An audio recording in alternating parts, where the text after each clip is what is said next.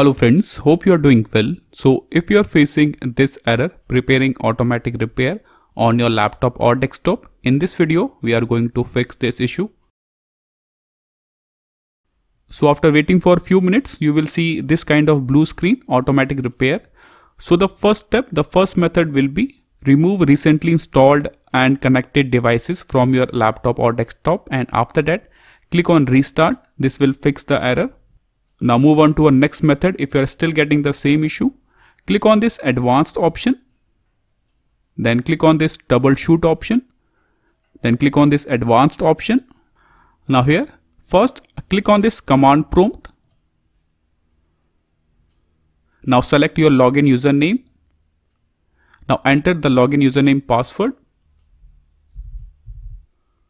Now here you have to type a few commands to repair your Windows corrupted files.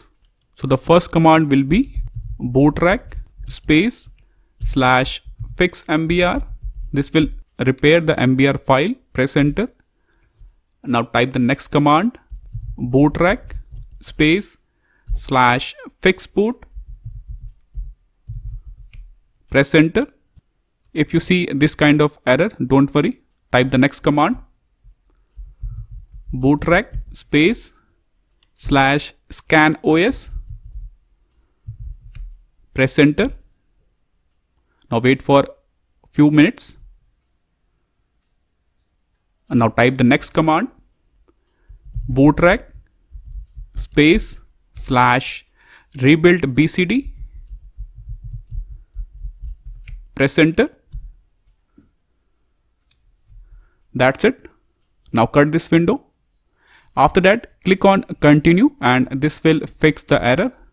But if you are still getting the same issue, now move on to our next method. Click on troubleshoot, then click on advanced option, then click on this command prompt option again. Now we will type some more commands to repair our hard disk error and our Windows error. So the first command will be chkdsk space c : space /r. Press enter.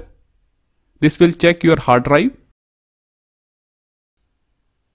Process completed. Now type the next command sfc space / scan now. Press enter. And this command will also take around 3 to 5 minutes. Process completed. Now cut this window and then click on continue and this will fix the error. The final step, the final method you can try is, if you tried everything but still you are getting the same issue, the final step, the final method you can try is reset your operating system. For this, click on this troubleshoot button, then click on this reset this PC option. Now you have two options, keep my files and remove everything. So if you select this option, remove everything, in that case all your personal data in your desktop or in your other partition will remove. So go for the first option, keep my files. So if you select this option, all your personal data, all your Excel files, all your images in your system will remain safe. There will be no data loss at all. Select this option, then click on this option, local reinstall. Now you will see the details. Your system will go back to the default mode. So all the data you have in your system will remain safe. There will be no data loss at all. Your Windows will reinstall. The only drawback with this method is all the softwares you have in your system will remove, but your personal data will remain safe.